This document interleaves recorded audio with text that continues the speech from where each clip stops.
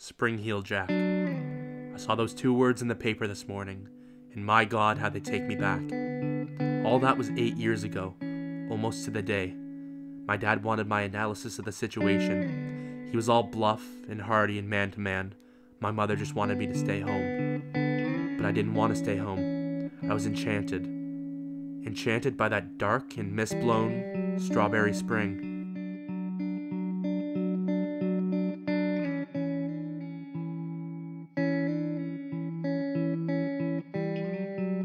By the shadow of violent death that walked through it on those nights 8 years ago.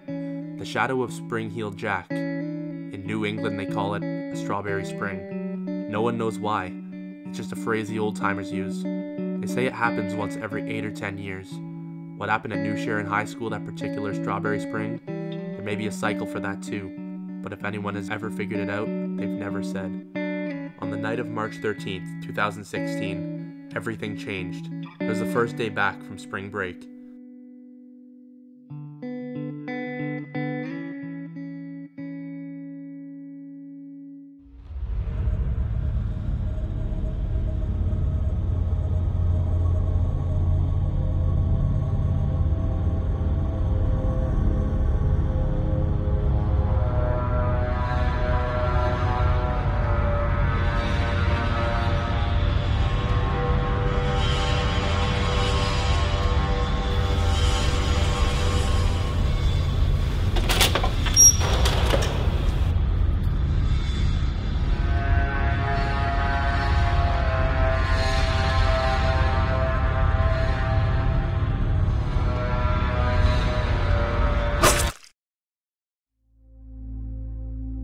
At 10 minutes after 11 on that night, a junior named John Dancy, on his way back from a long night of studying, began walking into the fog, staring at the sprawled legs of the dead girl lying in the shadowy corner of the school hallways, her throat cut from ear to ear, but her eyes open and almost seeming to sparkle as if she had just successfully pulled off the funniest joke of her young life. Dancy, a straight-A student, ran and ran and ran.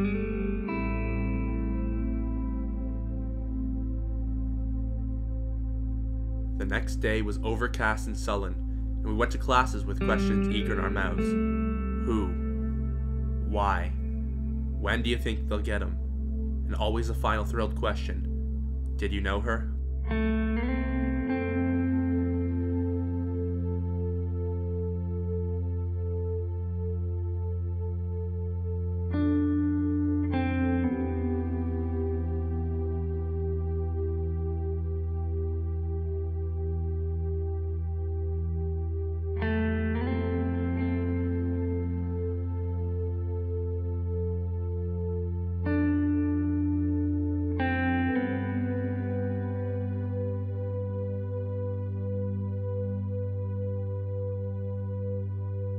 We all knew her. Her name was Gail Kerman, and she was an art student. She wore granny glasses and had a good figure. She was well liked, but her friends had secretly hated her. She had never gone out much, even though she was one of the most promiscuous girls on campus. It was strawberry spring, and no one walked by themselves through the half-academical, half-fantastical high school that night. The fog had come again, smelling of the sea, quiet and deep. Around lunchtime, my best friend Logan found me. I'd been busting my brains on an essay all morning, and what he said to me completely destroyed my train of thought.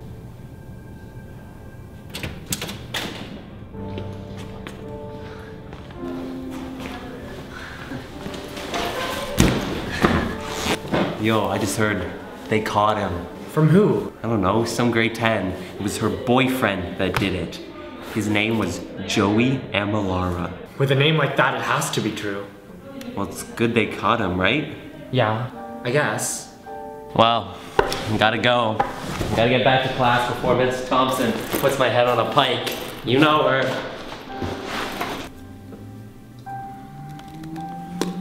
The minute Logan left, the news spread like a wildfire. Facebook, Twitter, Instagram, everywhere.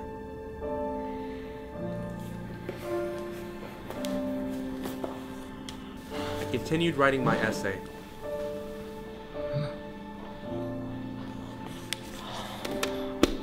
I got frustrated, and then tore it up, started again. I couldn't remember what in the hell I was trying to say. It was in the papers the next day. There was a picture of Amalara. It showed a rather sad-looking boy with an olive complexion and dark eyes and pockmarks on his nose. The boy had not yet confessed, but the evidence against him was strong. He and Gail Kerman had argued a great deal in the last month or so, and had broken up the week before.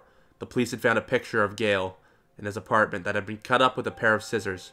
It was true then. It had to be true. I walked that night. I had a headache, and I walked for air, smelling the wet, misty smell of the spring that was slowly wiping away the reluctant snow. For me, that was one of the most beautiful nights I can remember. The people I passed under the streetlights were murmuring shadows, and all of them seemed to be lovers, walking with hands and eyes linked. I walked until nearly midnight, until I was thoroughly mildewed, and I passed many shadows, heard many footfalls, clicking dreamily off down the winding paths. Who is it to say that none of those shadows was not the man or thing that came to be known as Spring-Heeled Jack? Not I, for I passed many shadows, but in the fog I saw no faces.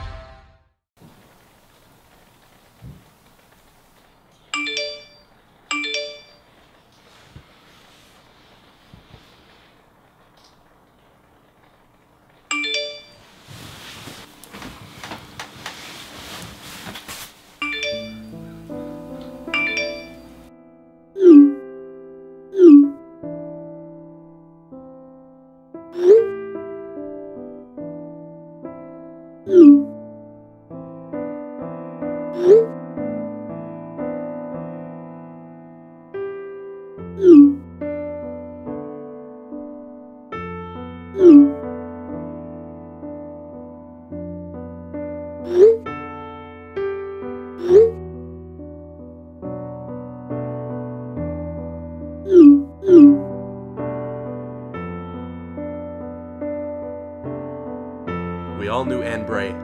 She had been the first runner-up in the new Miss England pageant the year before. She was brainy too.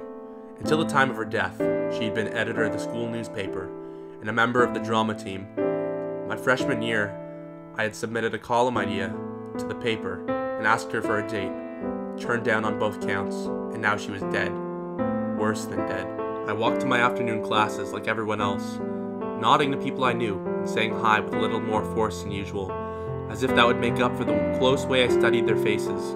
There was someone dark among us, as dark as the paths which twisted across the mall or wound among the 100-year oaks on the quad in the back of the gymnasium. We looked into each other's faces and tried to read the darkness behind one of them. This time the police had arrested no one. The fog had protected the grounds of the school on the nights of the 18th, 19th, and 20th. It was fairly quiet, with no trace of Spring-Heeled Jack since the death of Anne Bray. The police issued a mandatory 9:30 curfew. The days continued, warm and overcast. Some students even thought that these murders were some type of homage to Jack the Ripper. The resemblance between the two killers was uncanny.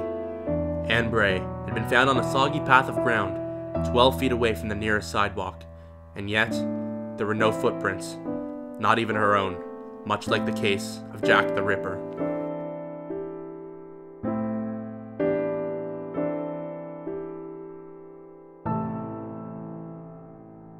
Twilight came, and the fog with it. It was soft, insubstantial stuff, but somehow frightening. Spring-Heeled Jack was a man, no one seemed to doubt that. But the fog was his accomplice, and it was female, or so it seemed to me. It was as if our little school was caught between them, squeezed in some crazy lover's embrace, part of a marriage that had been consummated in blood. I sat and watched the lights come on, in the growing darkness, and wondered if it was all over.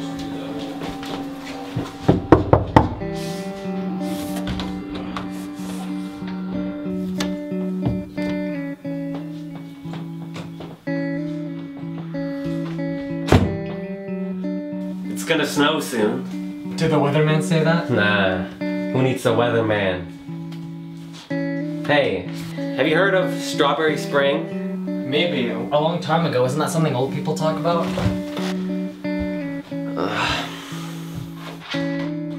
Strawberry Spring is like Indian summer. You get a good Indian summer here once every 2 or 3 years. And a spell of weather like that is only supposed to come every 8 or 10 years. Shut up. It's a fall spring, a lying spring, just like Indian summer is a fall summer. My grandma used to say, when there's a strawberry spring, the worse the winter is gonna be. And the longer the spring, the harder the storm is gonna be. Folktales. Never believe a word. But I'm nervous. Are you? Not really.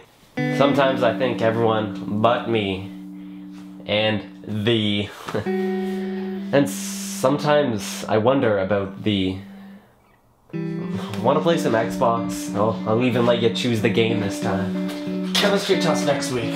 I gotta settle down with magic markers and a few piles of useless notes. Come on. For a long time after he was gone, I could only look out the window. And even after I'd opened my book and started in, part of me was still out there, walking in the shadows where something dark was now in charge.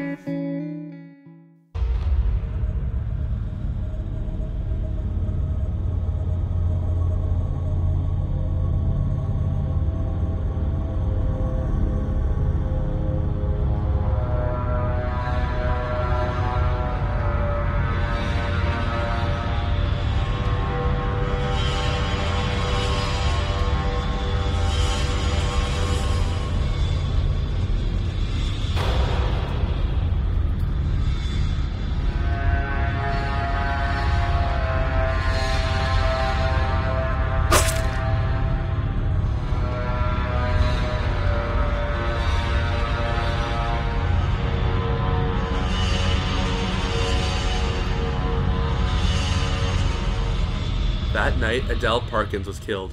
Spring-heeled Jack killed her just the same, going unerringly for one of our own. The false spring, the lying spring, aided and abetted him.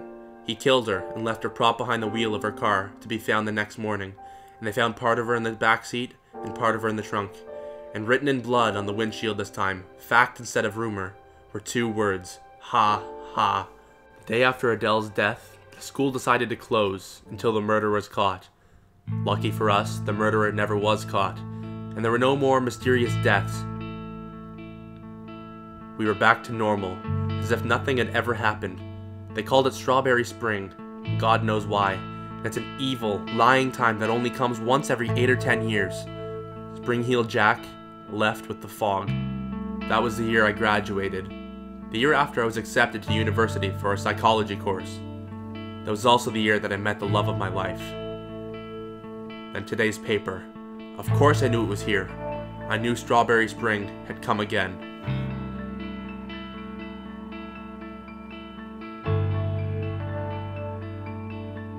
This morning's paper says a girl was killed on the New Sharon campus near the football field.